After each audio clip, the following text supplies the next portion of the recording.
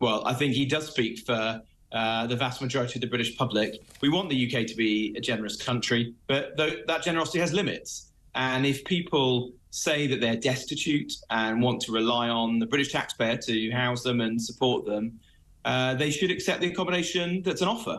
And whether that be the barge or the disused military sites we're bringing forwards, these will always be decent and legally compliant forms of accommodation, but they shouldn't be luxurious.